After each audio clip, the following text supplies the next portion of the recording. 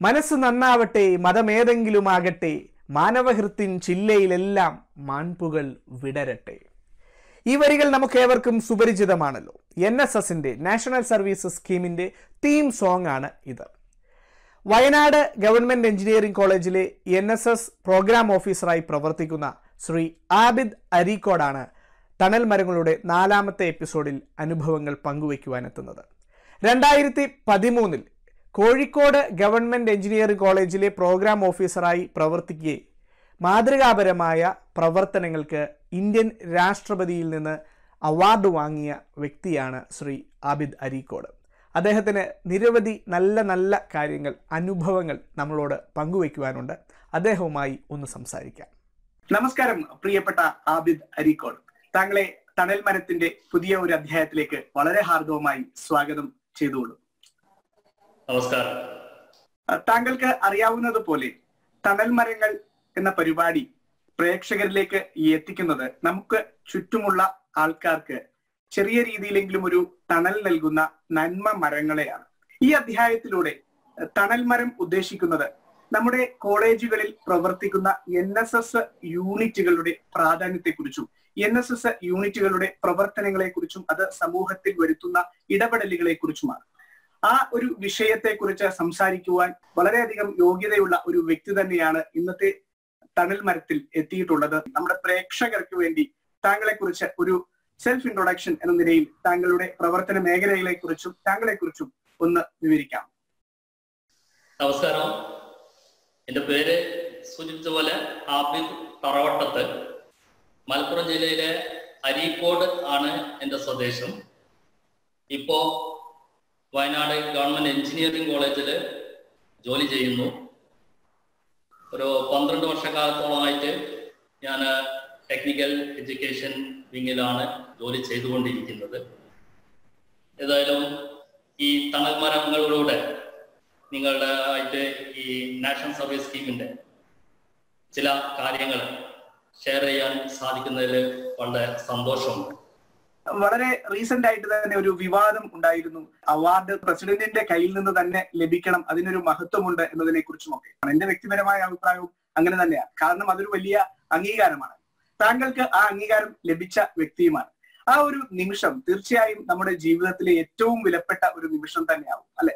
ആ ഒരു നിമിഷം താങ്കൾ എങ്ങനെയാണ് കടന്നുപോയത് ഒന്ന് വിവരിക്കാമോ? അത് അറിയാൻ താല്പര്യം. തീർച്ചയായും രാഷ്ട്രപതിയിൽ നിന്ന് ഒരു അവാർഡ് വാങ്ങുക എന്ന് പറയുന്നത് ജീവിതത്തിൽ ലഭിക്കുന്ന ഒരു അസുലഭ നിമിഷം തന്നെയാണ്. നമ്മുടെ ഈ ഒരു അവാർഡ് നാഷണൽ സർവീസ് സ്കീമിന്റെ പരമോന്നത അവാർഡ്, രാജ്യത്തെ തന്നെ ഏറ്റവും പരമോന്നത അവാർഡ് ലഭിച്ചത് അല്ലെങ്കിൽ ഞാൻ ഏറ്റുവാങ്ങിയത് രാഷ്ട്രപതി ഭവനിലെ ദർബാർ ഹാളിൽ വെച്ചാണ്. ദർബാർ ഹാൾ എന്ന് പറയുന്നത് ഇന്ത്യയിലെ പരമോന്നത അവാർഡുകളായ ഭാരതരത്ന, അതേപോലെ പത്മശ്രീ അവാർഡുകളെല്ലാം വിതരണം ചെയ്യുന്ന ഹാളാണ്. അവിടെ വെച്ച് ഇങ്ങനെ ഒരു അവാർഡ്, സേവനത്തിനുള്ള അവാർഡ് വാങ്ങുക എന്ന് പറയുമ്പോൾ എനിക്ക് ആ നിമിഷം എൻ്റെ ജീവിതത്തിലെ ഏറ്റവും സന്തോഷകരമായ ഒരു നിമിഷം തന്നെയായിരുന്നു.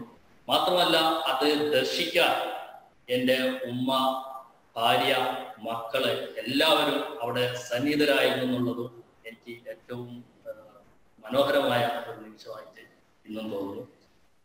ഇവര് ഈ കഴിഞ്ഞ ഒരു വിവാദം ഉണ്ടായത് വളരെ സത്യം തന്നെയാണ്. ഇത്രയും പരമോന്നതമായ അവാർഡ് ലഭിച്ചിട്ട് അത് രാഷ്ട്രപതിയിൽ നിന്ന് വാങ്ങാനുള്ള ഒരു അവസരം നിഷേധിക്കുക എന്ന് പറയുന്നത് ജീവിതത്തിൽ അപൂർവം ലഭിക്കുന്ന ഒരു നിമിഷം നിഷേധിക്കപ്പെട്ടതിന്റെ പോലെ തന്നെയാണ്. നാം ഈ എപ്പിസോഡിലൂടെ പ്രേക്ഷകർക്ക് നൽകാൻ ആഗ്രഹിക്കുന്ന ഒരു സന്ദേശം NSS യൂണിറ്റുകളെ കുറിച്ചാണ്. ഒരുപക്ഷെ നമ്മുടെ പ്രേക്ഷകർക്ക് NSS യൂണിറ്റ് എന്താണ്, നാഷണൽ സർവീസ് സ്കീം യൂണിറ്റുകൾ, കോളേജുകളിൽ പ്രവർത്തിക്കുന്ന യൂണിറ്റുകൾ എന്താണ് എന്നൊക്കെ അറിയാമായിരിക്കും.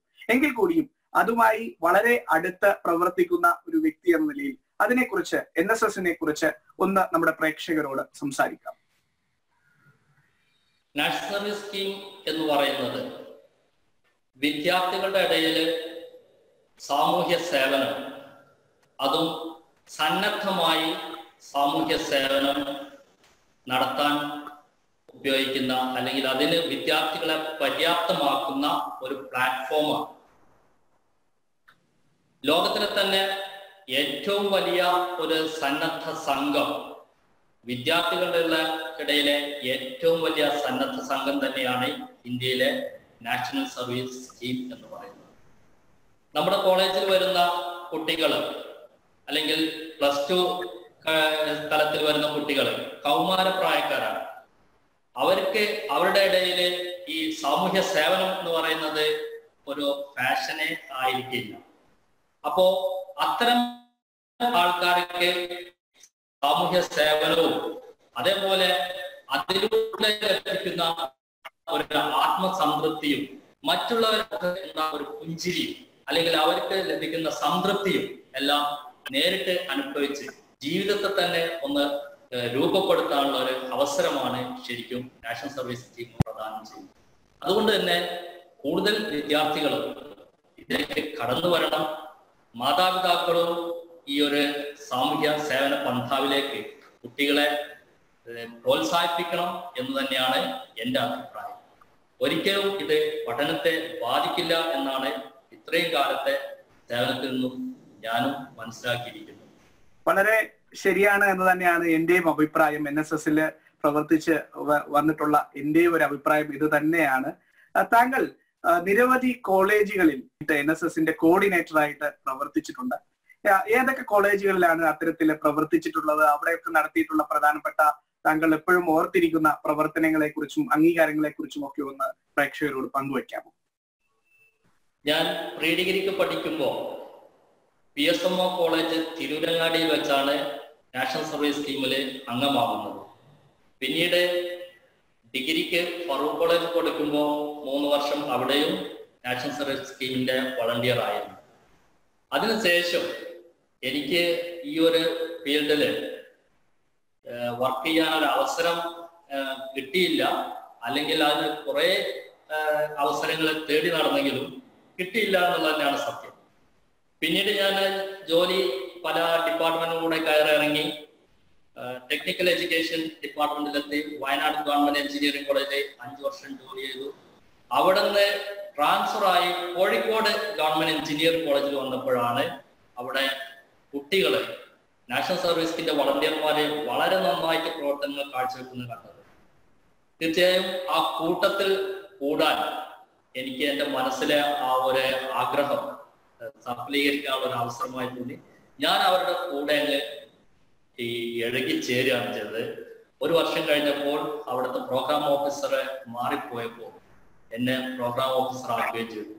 അതോടുകൂടിയാണ് ഞാൻ നാഷണൽ സർവീസ് സ്കീമിന്റെ ഈ ഒരു പാതയിലേക്ക് വീണ്ടും തിരിച്ചെത്തുന്നത്. തീർച്ചയായും എൻ്റെ ജീവിതത്തിന് ഏറ്റവും നല്ല ഒരു തീരുമാനമായിരുന്നു അതെന്ന് ഞാൻ ഇപ്പോഴും വിചാരിക്കുന്നു.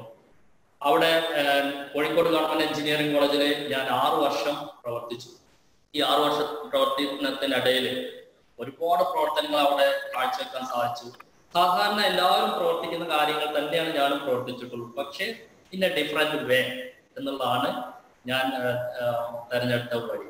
ഒരു ഉദാഹരണത്തിന് ഞങ്ങൾ അവിടെ ചെയ്ത ഒരു കാര്യം എന്ന് പറയുന്നത്, കോഴിക്കോട് ജില്ലയിൽ ഒരുപാട് കിഡ്നി പേഷ്യൻസ് ഉണ്ട്.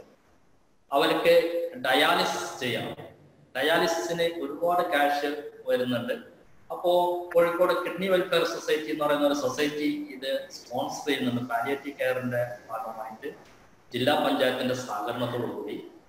അത് ഞങ്ങൾ അതിനായിട്ട് ഞങ്ങളെ സഹകരിച്ചുകൊണ്ടിരിക്കുമ്പോൾ തന്നെയാണ് എൻ്റെ മനസ്സിൽ ചെറിയൊരു ആശയം തോന്നി.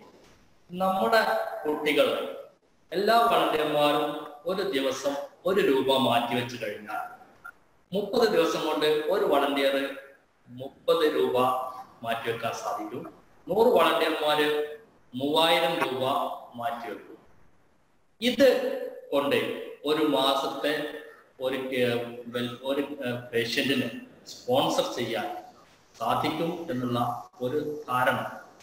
അങ്ങനെയാണ് ഞങ്ങൾ ആ ഒരു 1 day 1 rupee എന്ന ഒരു പ്രോഗ്രാം തുടങ്ങിക്കൊണ്ട് ഒരു കിഡ്നി പേഷ്യന്റിനെ ഞങ്ങൾ 1 വർഷത്തെ ഈ ഇതിനു വേണ്ടി ഡയാലിസിസിന് വേണ്ടി സ്പോൺസർ ചെയ്തു.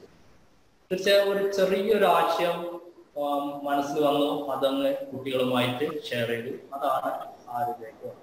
അപ്പൊ ഇങ്ങനെയുള്ള പ്രവർത്തനങ്ങൾ സാധാരണ ചെയ്യുന്ന പ്രവർത്തനങ്ങൾ തന്നെ ഒരു ഡിഫറെന്റ് വേയിൽ ചെയ്യുക എന്നുള്ളതാണ് എൻ്റെ ഒരു രീതി. അതുവഴി തന്നെയാണ് നിരവധി അംഗീകാരങ്ങൾ കോഴിക്കോട് ഗവൺമെന്റ് എഞ്ചിനീയറിംഗ് കോളേജിലെ നാഷണൽ സർവീസ് സ്കീമിനെ നേടിയെത്തിയിട്ടുണ്ട്. ഏറ്റവും ഉന്നതമായ ഒരു അംഗീകാരമാണ് ഇന്ദിരാഗാന്ധി നാഷണൽ അവാർഡ് എന്ന് പറയുന്നത്. രാജ്യത്തെ ഏറ്റവും മികച്ച എനർജി യൂണിറ്റ് എന്നുള്ള ആ ഒരു അവാർഡാണ് ഒരു ഗവൺമെന്റ് എഞ്ചിനീയറിംഗ് കോളേജിലേക്ക്, കേരളത്തിൽ ആദ്യമായിട്ട് ഒരു ഗവൺമെന്റ് എഞ്ചിനീയറിംഗ് കോളേജിലേക്ക് എത്തിയിരിക്കുന്നത്.